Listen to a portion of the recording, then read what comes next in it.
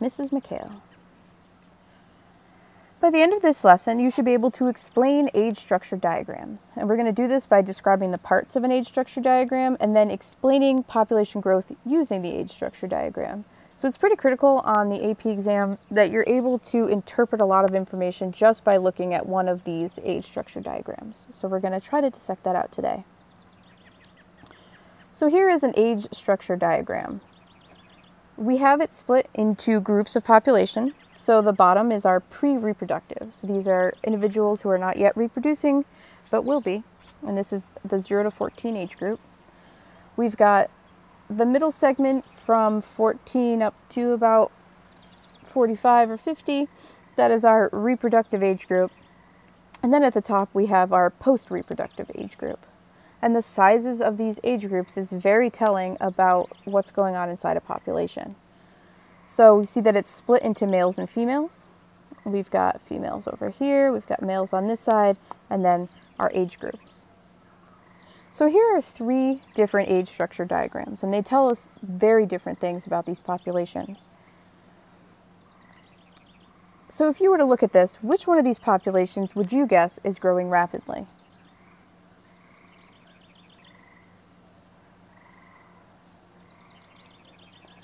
So we would say it's Liberia, because a rapidly growing population will have a higher proportion of younger people compared to stable or shrinking populations. So this pre-reproductive group is very large and kind of gives it that triangle shape.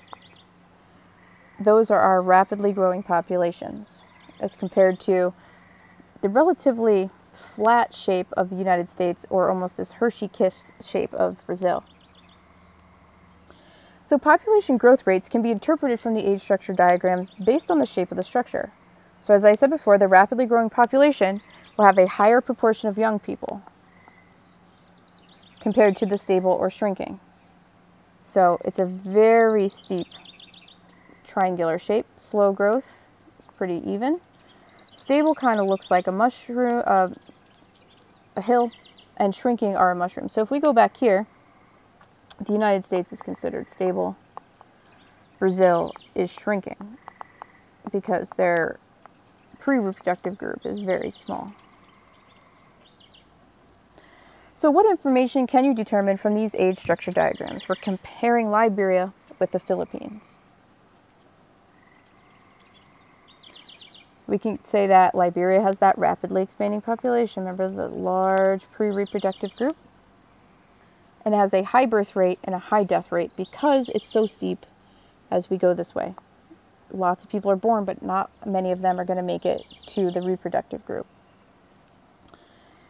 This has more of a nice triangular shape. So we know that the Philippines has a slow growth rate.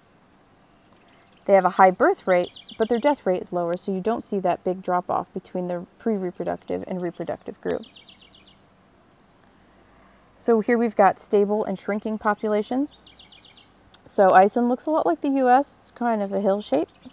Japan has that mushroom shape. Their pre-reproductive age group is much smaller than their reproductive age group, and even their post-reproductive age group up here is pretty large. So here's our US population. Females and males. There's our pre-reproductive or reproductive age group. And this can tell us a lot about the history of a population too. So watch what happens as we move. So let's take it back one more time. So starting in 1985, look at the size of this reproductive age group. You see them move up into this later reproductive to post-reproductive age group, and then up here in the post-reproductive age group. And these are our baby boomers. You can follow them through the changes in our age structure diagram, and they appear as that big bulge as they move up the pyramid. So this says a lot about what we can expect as this group then moves up into the next set of age brackets and what kind of resource strain that's going to put on us as a country. We also see this in China. So what impact will that large reproductive group have? Think about what we saw with the baby boomers in America, is that over time, The smaller pre-reproductive group means that there's going to be fewer workers to support an aging population. So if we look at this in another 10 years, this whole group is going to be up here, and this group is still going to be pretty small. So that puts a big strain on social services for the aging population. So to summarize, the shape of an age structure diagram can give detail about the current and future birth rates, death rates, and growth of a population. And age structure diagrams are split into 3 groups: the pre-reproductive, the reproductive, and the post-reproductive group, and shows the number of people in each group for both males and females.